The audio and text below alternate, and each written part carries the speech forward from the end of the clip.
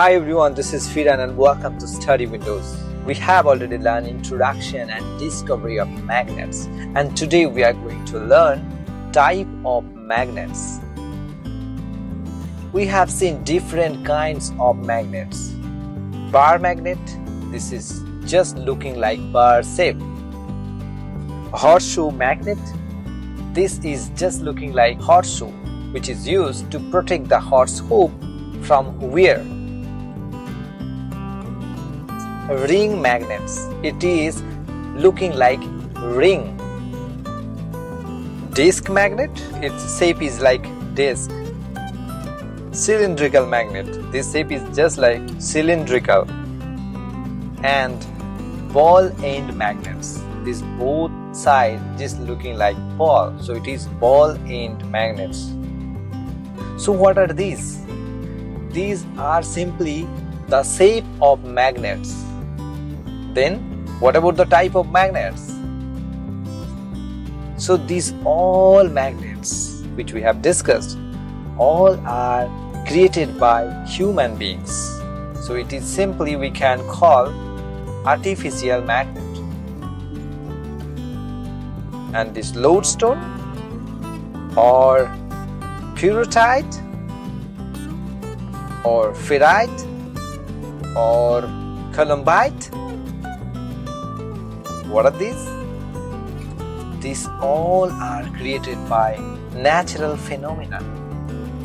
So nature has created these all magnets. So it is naturally made. So these magnets are known natural magnet. So magnets are classified into two categories. One is natural magnet, these are the example, and another one is artificial magnet, and these are the examples.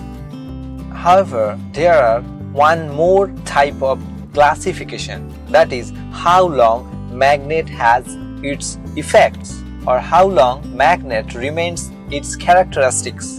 Based on this, magnets are classified into permanent magnet and temporary magnet. Now, permanent magnet remain as magnet for lifetime or very long time, retain their magnetism or their characteristics in the absence of any external magnetic field.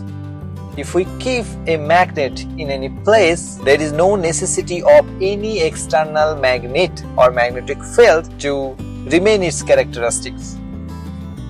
For example, lodestone. This is a magnet. If you keep it here, it will have its characteristics without any help of any other magnet or magnetic field. And temporary magnet remain as magnet for very short time, cannot retain their magnetism or their characteristics in the absence of any external magnetic field. We'll see in an example. Paper clip. If we keep a paper clip or adjacent to a magnet, this paper clip will become a temporary magnet. However, if we remove the magnetic field or the magnet, then the paper clip will lose its characteristics. Do you know plastic is magnetic or non-magnetic materials? Check out our next video. And if you like Study Windows, please like, share, and don't forget to subscribe my channel. Thank you so much and stay tuned.